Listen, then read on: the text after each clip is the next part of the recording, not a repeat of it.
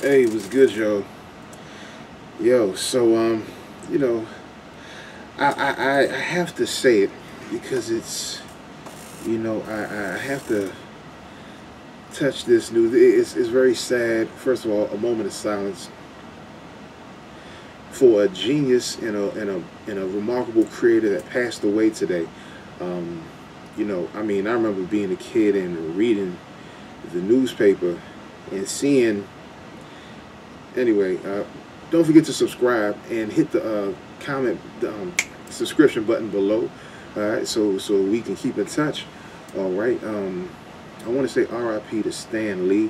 He was the guy behind the Marvel comic characters, Spider-Man, Incredible Hulk, the Avengers, Iron Man, all of that stuff, Thor, all of that. This guy's a genius. He said in the interview, he felt embarrassed back in the day when he was younger doing comic books when all his friends went on to be doctors and highly successful professionals. Imagine nowadays, it's like saying you want to be a puppeteer, right? Do puppets, and everybody else is doing, lawyers. They're becoming lawyers, engineers, making six figures, and you're over here struggling.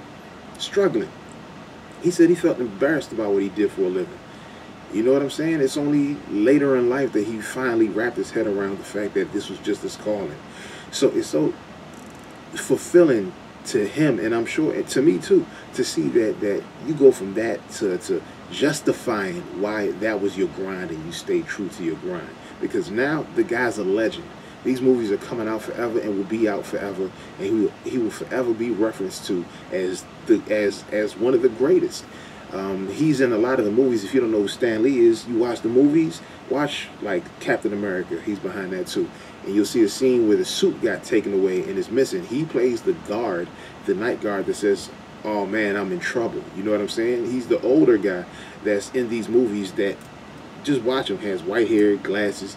You can't miss him. He has a small scene in him though, but that's their way of paying homage to him for creating this whole thing, this multi-billion-dollar industry.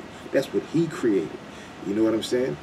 But anyway, comment below. Don't forget to subscribe. And for all you rappers and other musicians, there's instrumentals below. Hit the link and you can check them out. Talk to y'all later. Peace.